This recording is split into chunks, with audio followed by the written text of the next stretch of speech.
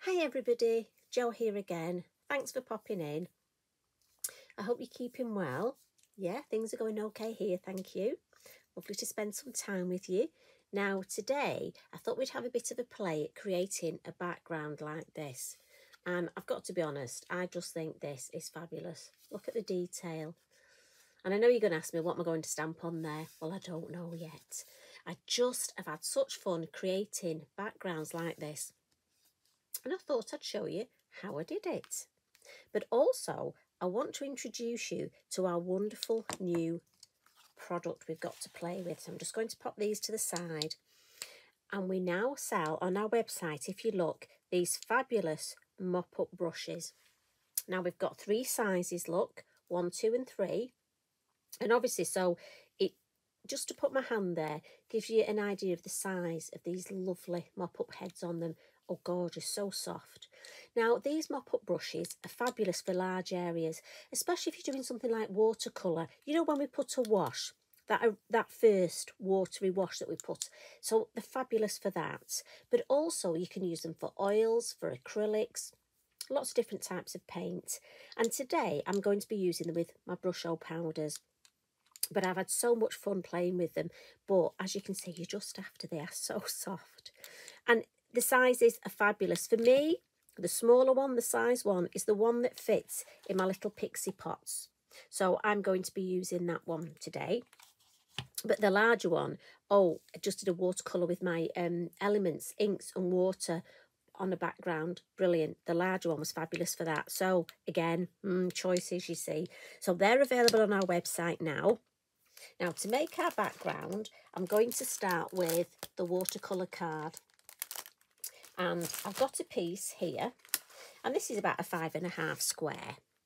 And I've already got my Dinkles powders. And today I'm going to be using sea blue. You won't be surprised with these. Yellow, burnt orange, or orange as we call it, and chili jam. And I've already popped these in my little pixie pots, look. Added some water. And all I'm going to do is, like I say, watercolour card. We have a secret ingredient for this as well. And I'm just going to spritz my card first. Oh, look, we've got a spray bit. I wonder where that bit of powder came from. And I'm going to start just with my lightest colour, because for me, I like to do that. So this is the yellow. And again, it tells me on the side, look. And I'm just going to dab some yellow. And again, where's my magic tool? So again, me being me, I've been to my local place where I get a nice brew. And I've got one of their stirrers. Because we obviously want to keep our hands clean, don't we? So I'm going to clean my little brush. I love it, mop-up brush. I wonder if it's good for mopping up other things. And I'm just going to add a little bit of orange. And it's the burnt orange, so it's got sort of brown tones to it. Then clean my brush. Again, I want to clean my brush in between. And I'm going to come in with some red. And just randomly deciding where I put the red. Now, if I want to move it around, I've got my air blower. And again, you'll remember this from, we use it with alcohol inks, but it's fabulous for Dinkles, look. So I can decide if I want to move. And again, it's great for me. You know me, don't want to get my hands messy. And then I'm just going to, and I am wiping my brush slightly on my Inky Binky, just so I'm not adding too much water into my Dinkles, because I like the consistency I've got. So I'm going to come in with a bit of blue, just in various areas, and we'll just see what happens. And again, I'm using the brush just to get it on, and then I'm going to move it round a bit. But if I wanted to come in and use my larger brush and put it across as a wash, I can. If there's areas I want to just cover more, again, and I'm just having fun creating a type of background. Now, the beauty of this is I fancy a little bit more red, so I'm just going to add a couple of dots of red, the chili jam, just to see what sort of, and I like that effect. Right, now I've got plenty on there. In fact, I'm just going to add, she says, as she goes back in, a little bit more there. Right, now, time for secret weapon. So our secret weapon, cling film. Now, this is probably an old technique to some of you. Those of you who haven't done it, it's brilliant. Whack your cling film on and just move it round. So you need to have plenty of water. As I say, the mop up brushes are great for adding that water, and I'm just going to move it till you're happy with it. And then pat it and leave it to dry. I always give it a good pat because obviously the cling film, you want it in contact with your card. Leave it to dry. And then when it's dry, peel the cling film off and this is what you get. So all these lovely areas are where your cling film has dried, look. And for me, I tend to make a few of these in one go. Batch make them, so then I've always got a background ready. I mean, some of them I don't even want to stamp up. I'm thinking, what can I could just add a sentiment on that. Now, another little, if you do the same, use your mop brush, little technique, pop it on your watercolour card and then add some sea salt. When that dries and you brush that off, you get this. It's a completely different effect, but look at this. I love this look. So just a couple of things that you've got in your kitchen cupboard. I told you we'd get cooking involved, didn't I? A bit of a recipe. So sea salt, cling film, fabulous backgrounds. And the beauty of it is with the Dinkles, we still get this colour look. I mean, how fabulous is that colour? So vibrant. And this was using the same 4 colours. So that's the yellow, the burnt orange, the chili jam, and that sea blue. And our mop brush. So I hope you're going to have fun creating backgrounds.